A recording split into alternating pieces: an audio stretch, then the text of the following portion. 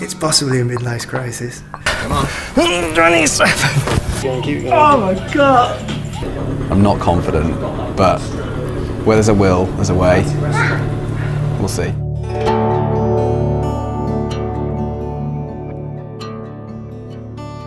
While I was back in England, I managed to persuade Steve McLure to come out and help me choose my 8B+. That was brilliant. He was coming out at the end of September. It got me really psyched to climb hard and get fit over the summer. My finger injury started healing quite well. The core training Ollie set me was working and I was getting fitter and stronger. I was even doing 7C, 7C+ and not even getting pumped. The thought of him coming out, I must admit, kept me going through some pretty boring hours of training on my own at the wall as well. Unfortunately, like everything with me, didn't seem to last. On a scheduled rest day when, as Tom said, I should have been focusing on the goal, I managed to get out, go out climbing, drink too much coffee and get psyched. Jumping on a 7C+ that I shouldn't have been on, I tore my shoulder. Fuck! Steve arrived a month later and I was totally bummed that it didn't look like I'd better climb with him. After 4 weeks off, I'd only just started training again, so I thought I'd start by getting his advice on that. So yeah, this is where I train. It's pretty good really. I mean, owned by the local club. What's the word you're looking for? It's old school. That's the word. Suits me perfectly then, I think. Being old. And school. Come on, get those old muscles working.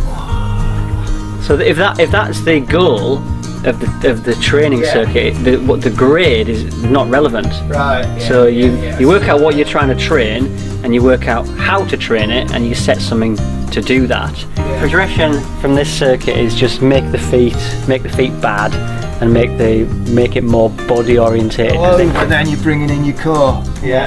Stuff like that. Okay, that makes sense. Because actually, you're right. I need to just think about it. Is it doing what it's supposed to do? So that's a good tip actually, yeah. With the training that I do, I have absolutely no idea about what grade anything is at all.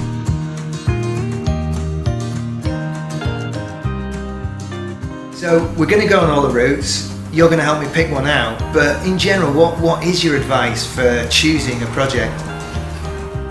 So picking a project is quite a tricky process. It applies to everybody, but the advice I'd give is, first of all, choose a route that inspires you. You've got to want to do it. Secondly, choose a route that plays to your strengths. You know, don't choose a route that's your weaknesses. You know, this is the hardest thing you've done. Thirdly, choose a route that's realistic in terms of conditions, when it gets in the sun, how far away is it, does it get wet? All these things really count.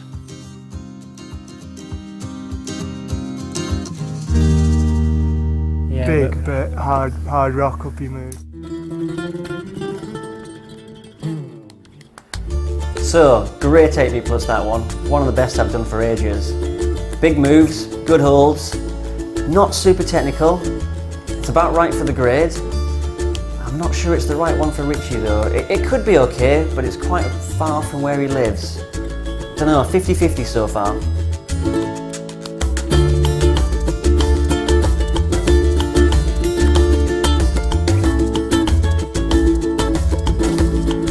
Man, that was awesome. Psyched about that. That was brilliant. To get a flash of that was just like totally not expected. Is it the one for Richie? It could be, you know. It's pretty good. It's technical.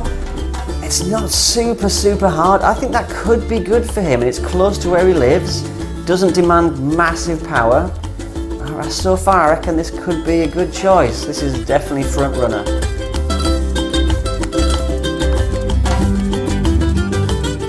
Okay, so it's going well. I've got like one move up and I'm already flipping stuck. So, well, this was fun, yes. This 8B+ is ridiculously hard. It would be really hard, I think, in perfect conditions, never mind in the ridiculous conditions I've just tried it in. So I've been thoroughly sandbagged by Richie. To be honest, for Richie, no. Really good route. In fact, I really enjoyed that. Is it for Richie? It could be, you know. It might be a little bit too powerful though. I mean, it's really close to where he lives, that is a bonus. But it might just be a bit too powerful. There's a lot of core tension going on in there. I don't know whether he's been training that hard enough. Doesn't really suit his style. I'm going to say maybe, but not top of the list so far.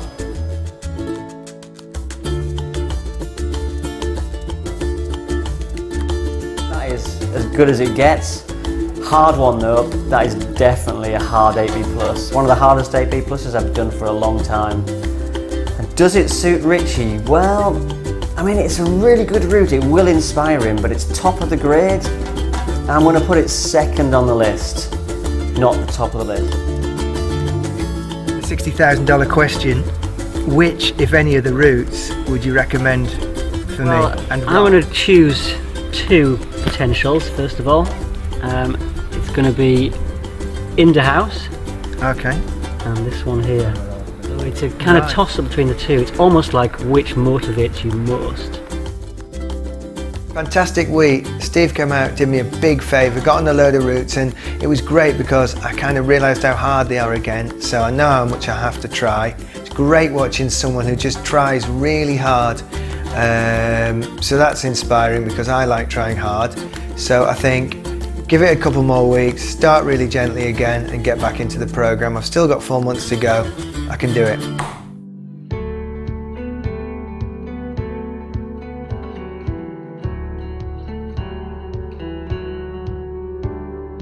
Every time I come, it gets more and more ridiculous. Come on.